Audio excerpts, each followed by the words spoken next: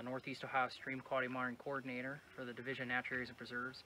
Today we're down on the main stem of Little Beaver Creek State Wild and Scenic River in the Little Beaver Creek State Park.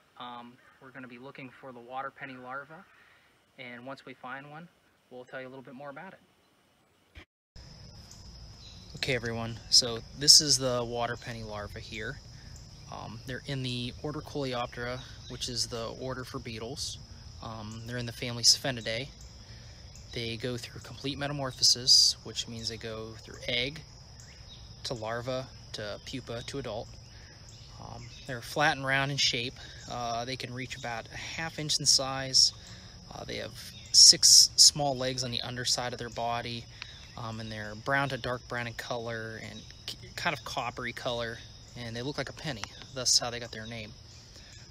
They can be found in unpolluted high quality water, and they're going to be found clinging to the undersides of rocks in the riffle and run areas. They eat algae off the bottom of the rocks and other microorganisms by using scraping mouth parts and scraping legs. The adult of the water penny is a small black terrestrial beetle. When they emerge, they can be found on vegetation and rocks along the stream, and floating on the surface of the stream after they emerge as well. Water pennies are pretty common throughout the state of Ohio. Can be found in anywhere you have high quality water. So they're pretty cool.